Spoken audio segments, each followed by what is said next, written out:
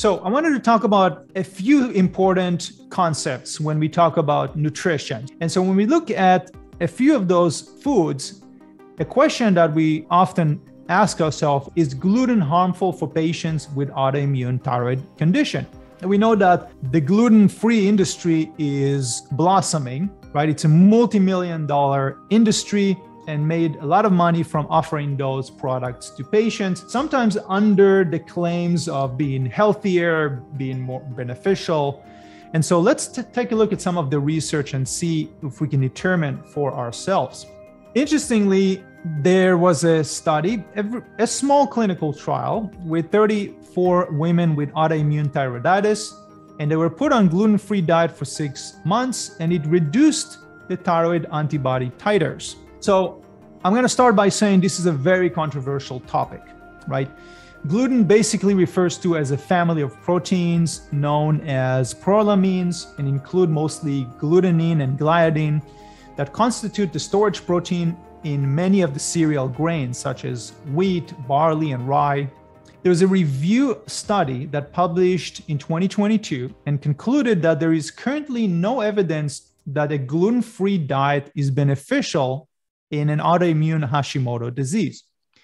And we also have to consider that the whole grains diet contains healthy nutrients such as fiber that is very beneficial in the prevention of cardiovascular disease. Now, obviously, we're not talking about white bread or highly processed wheat, which is deprived of the fiber and the nutrients in the shell of the wheat grain. We're talking about whole wheat, whole grain diet that was found to be beneficial.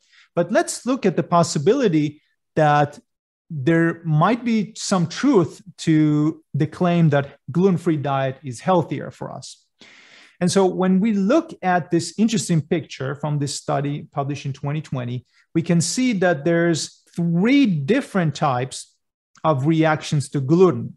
And we're all familiar with the autoimmune reactions, such as the celiac disease, that even in very small amounts of gluten exposure leads to a very strong flare-up of the GI system. And we're also familiar with the allergic reaction, which is food allergy that can lead to respiratory allergy. But there's also a third type, which is called non-celiac gluten sensitivity. And it's caused by gluten and carbohydrates present in wheat, such as FODMAPs, which stands for formidable oligosaccharides, disaccharides, monosaccharides, and polys, alpha amylase, trypsin inhibitors, and wheat germ. Those alpha amylase trypsin inhibitors, or ATIs, are capable of triggering the TLR4 present on myeloid cells, leading to the release of pro-inflammatory cells. So the major symptoms of non-celiac gluten sensitivity in patients include abdominal bloating and pain, diarrhea, nausea, changing bowel habits is one of them. For example, they can have something that's similar to irritable bowel syndrome. But it's important to mention that some patients could have non-GI symptoms, including brain fog, fatigue,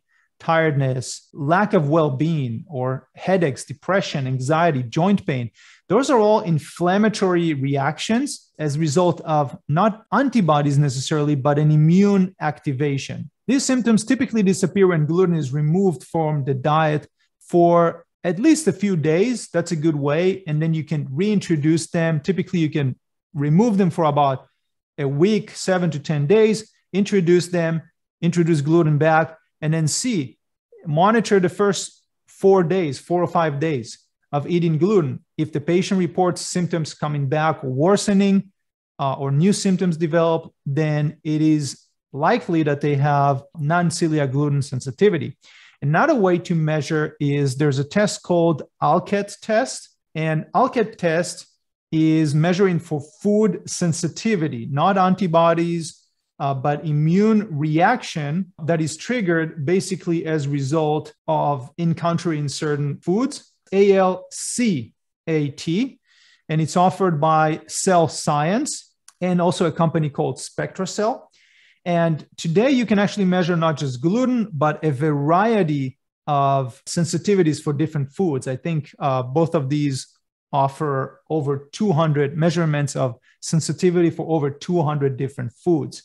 And it's always interesting to see when we run those tests and we worked on other aspects of the patient's gut, reducing environmental factors, and we're still struggling with a patient that have those symptoms, we will typically invest the time and money into doing the ALCAT test, the food sensitivity. It's a very simple, straightforward presentation of these are the foods the patient have a severe reaction, moderate and mild, and no reaction.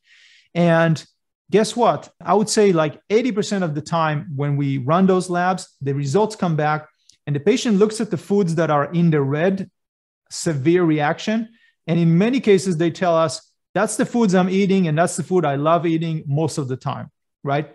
And once we remove those foods, then we've seen patients with a variety of autoimmune conditions from arthritis, MS, from initial stage of dementia, from chronic fatigue that significantly improve once we find out what are they eating that is triggering this immune reaction, right?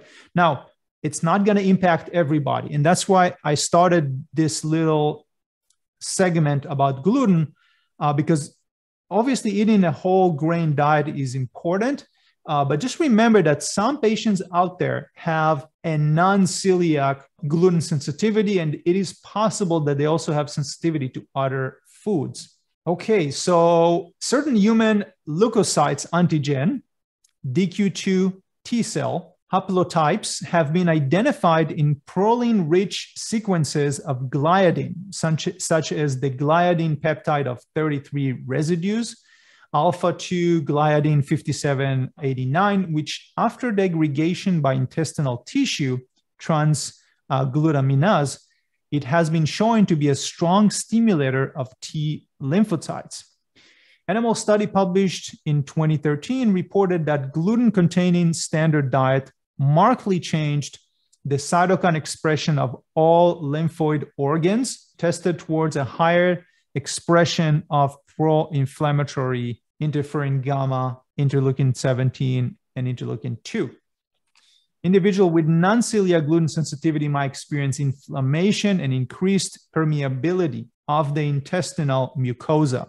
So here's other mechanisms in which our patients could develop an immune reaction as a result of gluten, right? Could be the processing and breakdown of gluten to different metabolites. It could be, for example, the increase of permeability. One interesting study that we talk about during the gut health module is this interesting study that was done with patients that had non-celiac gluten sensitivity in healthy individuals. And they found that all of them, when consumed gluten, had the secretion of zonulin, which opens up the tight junctions in the gut, leading to increased hyperpermeability. Just remember that when you are talking to patients or working with patients. And of course, when we consider that, unfortunately, in the United States and many other countries, GMOs are now becoming more and more common. And this is a direct quote from an interesting study published in 2018. As new gluten peptides emerge via genetic modification, resulting from modern agriculture practices, more immune activating gluten peptides may be seen in food. So basically what this author was saying is that the gluten that our grandparents used to eat, and even our grandparents, the bread that they used to eat is not the bread that we are buying now in the convenience stores. It is modified and introduced new types of peptides that could be seen as foreign to our body. If you want to see specifically what happens to animals that eat just GMO food, there's a module that is now being introduced specifically about this topic. It's been introduced into the student platform. But just remember that one of the ways to avoid this, obviously, is to buy food that is labeled as non-GMO or food that is organic. Both of those, the organic label is required to not contain any genetically modified species. Okay, let's talk about where wheat is found. And so interestingly, gluten is in so many products that you've never thought that it should be. Cornflakes or morning cereals with kids contains malt from barley. That's gluten. Our salad dressing that we buy, even some ketchup or mustards company contains gluten. Some cheese products, meat substitutes. Most of the vegetarian products out there are made from wheat protein or hydrolyzed wheat. And then restaurants sometimes use scrambled eggs in their omelet with their omelet mixtures just to make it a little bit more fluffy. Processed and flavored potatoes or corn chips. It also used sometimes as a binder in different supplements. Barley malt is used as a powder in candies, seasoned rice, soy sauce, soup and ready meals. And then, of course, shampoos have what's sometimes referred to as hydrolyzed wheat protein. And so when you are working with patients that you know they have the sensitivity to gluten, make sure to educate them about the sources of gluten